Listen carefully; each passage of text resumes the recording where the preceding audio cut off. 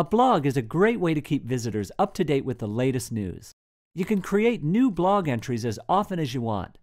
It's like having your own running commentary on the web, giving people a great reason to make your site a regular destination. To add a blog to your website, click Add Page, select the blog template for your site's theme, and then click Choose.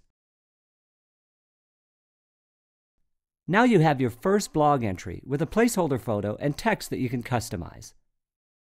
Click the title and type a name for your blog entry. To add your own photo, click Photos and drag an image to the placeholder. Click the placeholder text and begin typing. Your entry can be as long as you want.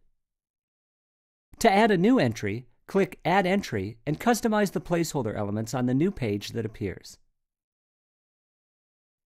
When you add a blog to your website, iWeb automatically creates two pages, the Summary page and the Archive. Click the name of your blog to see the Summary page. You can customize the blog summaries by clicking an entry to open the Summary window.